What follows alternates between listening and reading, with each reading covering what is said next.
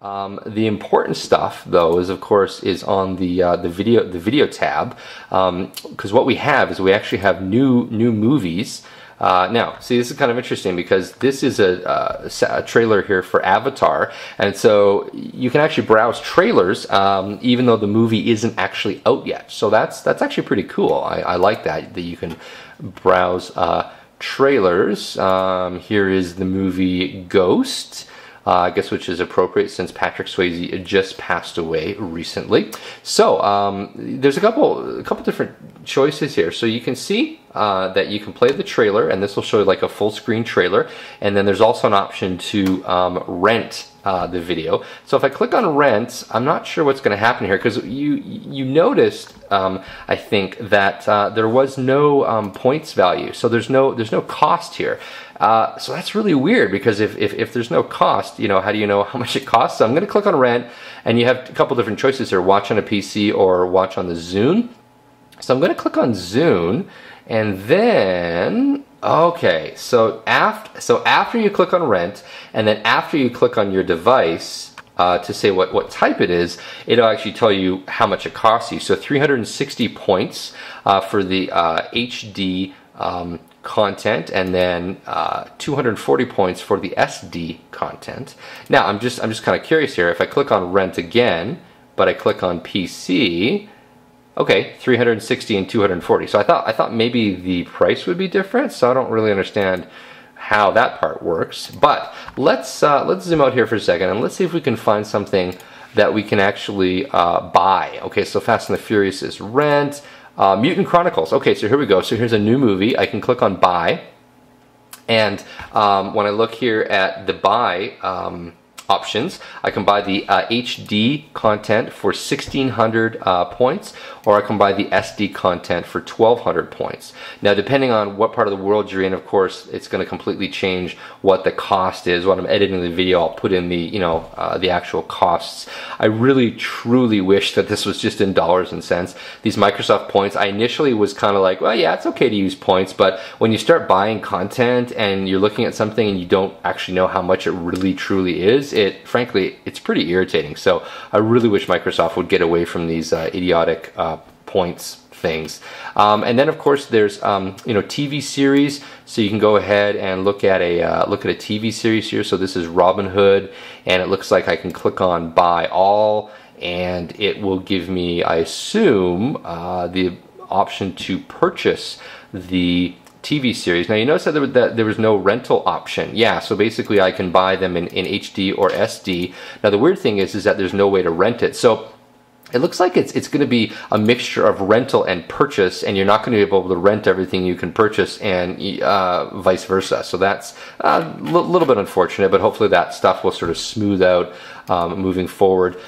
In the podcast section, it looks pretty much the same, although of course now if you have HD podcasts, that makes it a little bit easier to play back directly on your device because you're not going to need to convert it.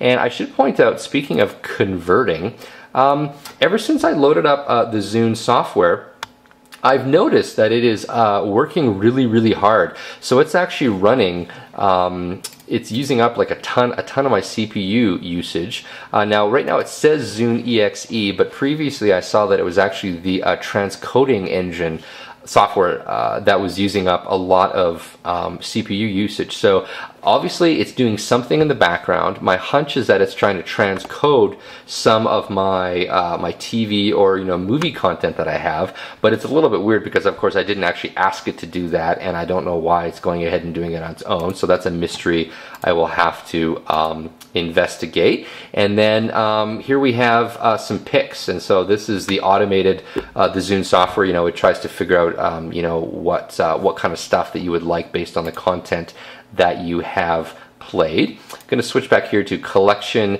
and music, and I'm going to show you a couple of other new features in the Zune software. Now when you hover over an icon, like an album rather, you get a couple choices. You can play the Smart DJ Mix, you can play the album, or you can go directly into Mixview. Now, since I don't want to run afoul of any copyright laws here, I just muted my sound on the computer. So I'm going to click on Play Smart DJ, and basically I say, so to enable Smart DJ, go to the metadata area in the software settings and check the box to automatically update album art metadata.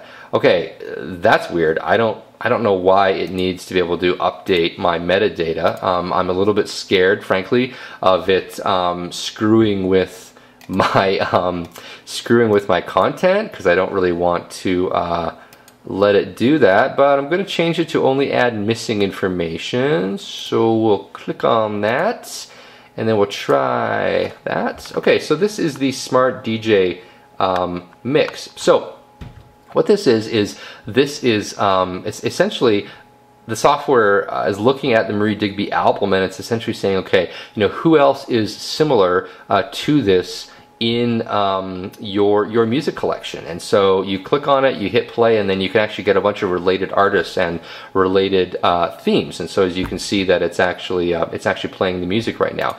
But now let's just see if this is smart. Okay, so that was Marie Digby. Now if I go down to Red, we'll see if Red you know, brings up anything sort of similar, because Red is, you know, a bit hard rock. And so now I'm looking over at the content here, and it's got a bunch of stuff in here that, frankly, I mean, well, some of it is in my collection. It's a little bit hard to tell if all of it's in my collection. I think it is, actually, because I don't actually have a Zoom pass. So yeah, this has to be everything that's in my collection. So there's that option, and then there's another icon that pops up, and this is, of course, the Mixview. So when you click on Mixview, this gives you essentially the way, it gives you a way to explore your favorite artists. So it gives you related content and a bunch of other stuff. Now this is, of course, completely dependent on the Zune.net servers coming back and showing you this content. And as you can see, we're still staring, unfortunately, at a loading screen. And this is a kind of a sad reality of the way Zune.net works, is that a lot of the times it just seems like it's really slow. I don't know if Microsoft doesn't have enough servers or what, but there we go. Looks like it's finally, maybe, hopefully loading. No, it's not loading. Okay, so forget about that. All right, so that is it for my look at the software. Actually, no, I take it back. I'm going to do a couple of other things. I'm going to show you the mini player mode. So this is the mini player mode. It's this icon here. When you're in the desktop mode, you just click on this icon here that is over to the left, and then this gives you the mini player mode. Now the cool thing is in the mini player mode, you actually, you know, you can browse, you can switch to different tracks, and you can even like go back and forth. So it's pretty cool. And then the other thing that the Zune guys did is they created a mini player that oh, sorry, I take it back. If you're running Windows 7, you will see a slightly different you'll actually see a little controls pop up here, and you can actually control the playback. So that's actually something that is pretty cool. All right, so this has been Jason Dunn from Zune Thoughts. This has been an epic series of videos looking at the Zune 4.0 software. I'm going to be looking at the Zune next, and some DVD playback and a whole bunch of other cool stuff. So stay tuned. Thanks for watching.